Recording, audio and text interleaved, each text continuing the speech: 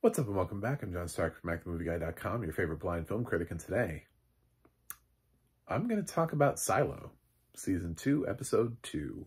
This has audio description on Apple Plus. This is just sort of just like a recap, my vibes type thing.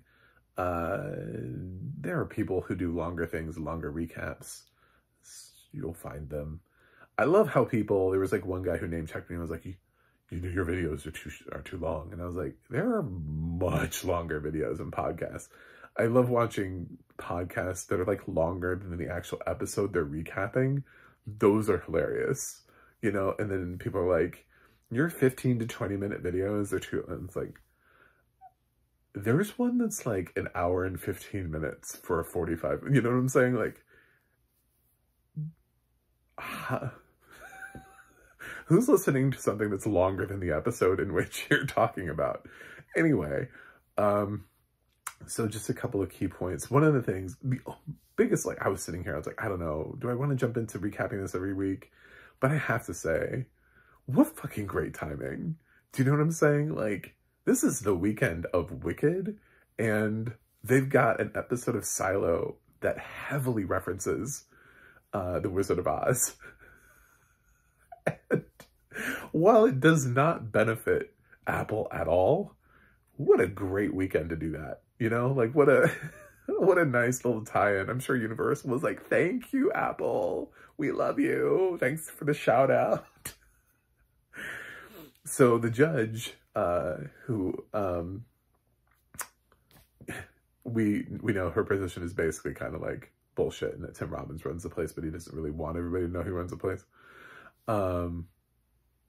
So the judge is sort of this like fake figurehead. So she directly references, she has the Wizard of Oz book and she holds it up and she says, yeah, he's asking her for help. And she's like, in this book, there's this wizard and then you know, everybody thinks he's great and powerful, but then they look behind the curtain and they realize that he has no power at all. And at the end of the book, he gets in a balloon and he flies away.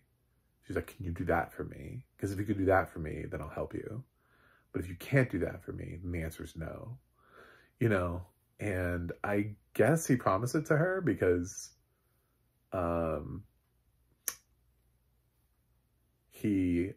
she ended up going out for his like bullshit statement, you know, so it looked like there was like a joint force in power, and everybody was like, oh my God, the judge, I can't even remember the last time we saw her. So, which leads to the statement about how that they're trying to do a cover up. This is like the end of the episode, basically. I've done this ass backwards. But it's the whole reason why, if you're wondering, like, why did you keep, because I didn't know. First episode didn't get necessarily a ton of views, but like the Wizard of Oz thing just really, I was like, man, on the same weekend, that is timing. Did Apple plan that? Did Apple know?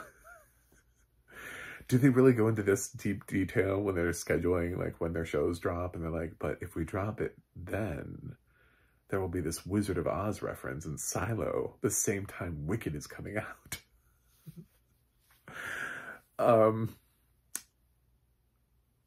So she goes out for the speech and he says that they've invented this new kind of tape, and that was why Juliette was able to survive longer, because basically they're saying that, you know, she's dead. He's telling everybody she's dead, but that she just made it longer. So she was able to go over the hill, but then she died like over the hill.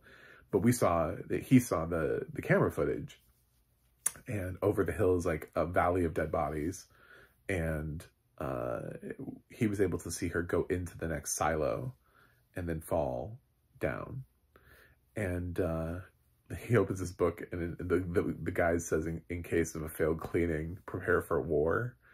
And so like the sirens go off and everything. I love that is it's like, really? You're not even going to explain it? You're just going to, in case of a failed cleaning, prepare for war? What? What if somebody just goes outside and trips and falls and they don't clean? There has to be like levels. I love Silo, but I did think that was silly. In case of a failed cleaning. How about in case of, I don't know, go further than that. Like, in case of a person figuring out how to survive, you know, in case somebody like walks off, you know, because I was thinking there's so many other ways. Like, yeah, people may not actually go out and clean, but if the air really is toxic, they could go out there and stand there for too long, run out of oxygen, just die before they turn around and clean the camera. You know, I mean, there's a whole host of things that can happen that don't lead to an actual cleaning, you know, but very weird. Anyway, so he's aware that she's in the next silo, except for the fact that her camera cuts out at the moment that she fell. So he doesn't know. He actually doesn't know if she's alive because she may not. I guess he's probably assuming she is, but she also could have died at the end of that fall or injured herself in such a way where she can't really get up or move and will eventually die, you know? Who knows? Broke a leg. She's fucked, you know? But yeah, I really like the Wizard of Oz reference. And then at the end of the episode, the judge goes, I want to go out. She says it. You know, she's building her own balloon out of there.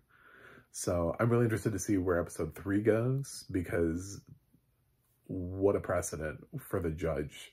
Is he going to let that stand? Is he, you know, I mean, really, I think he's the only one that heard it. So is he going to actually let her go out?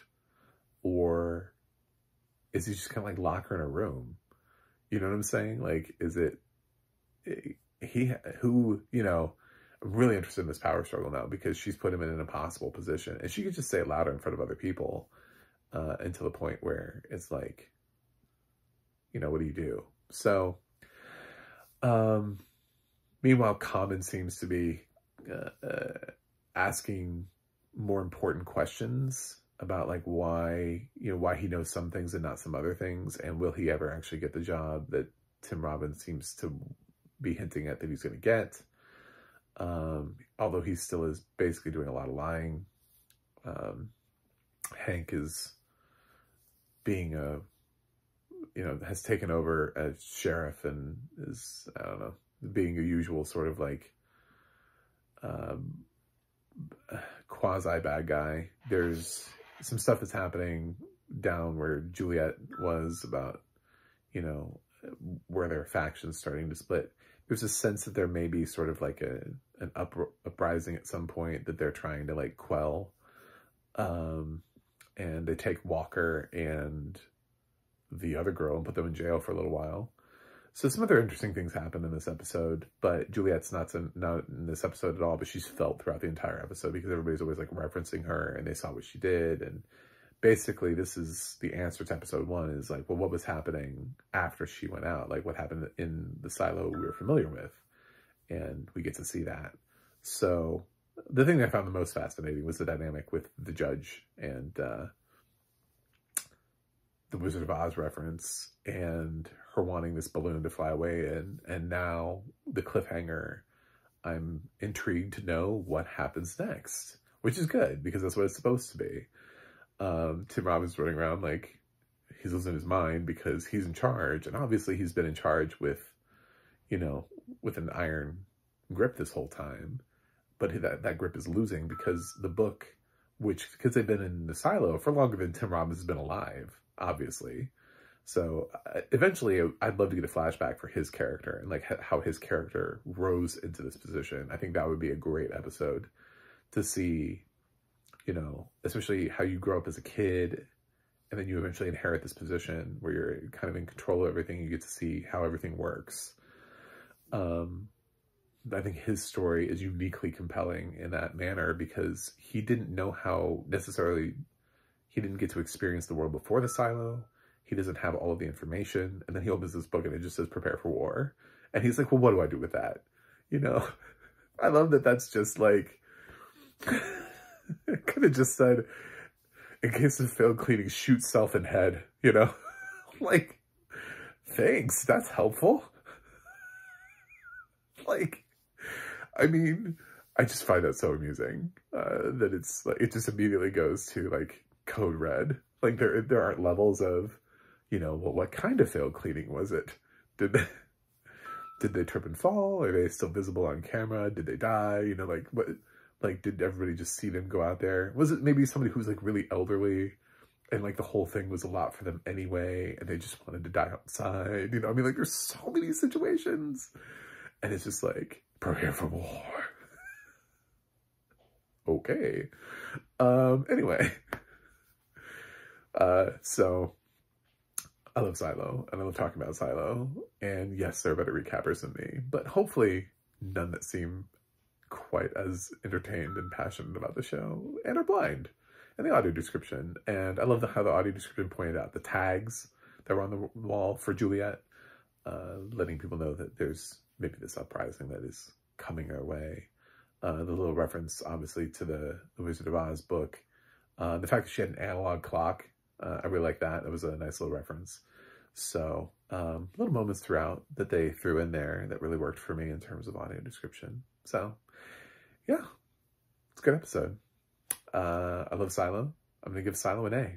I think, again, this sort of answered to me. And while I find it humorous, like, it is kind of funny, but it's one of those things where it's like it could easily be experienced through backstory.